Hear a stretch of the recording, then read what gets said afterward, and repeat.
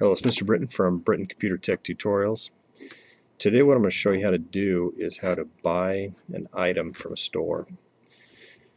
So what we've got here is a store, and if I click on this little potion, you'll notice that I now have one potion down here. If I click it again, I have two.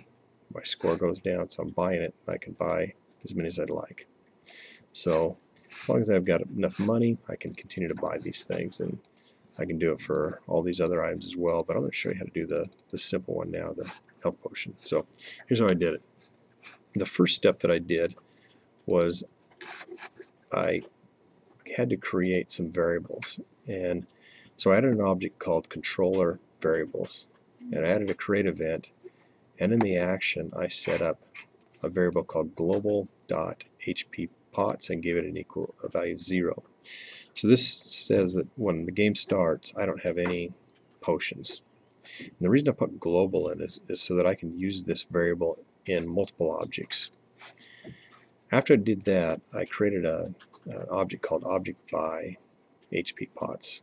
And in this object, I created in the create event, I added a variable called active, so that when the mouse enters it, it's active as 1. When it leaves, active as 0.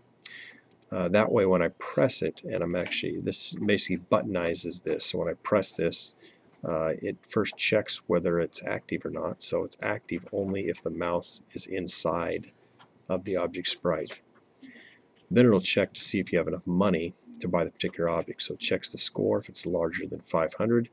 Then it'll do these two things. It'll set your variable global.hppots to 1 relative, so it gives you one more of the potions, and then it subtracts 500 from your score. And that's it. That's how you can buy an object from a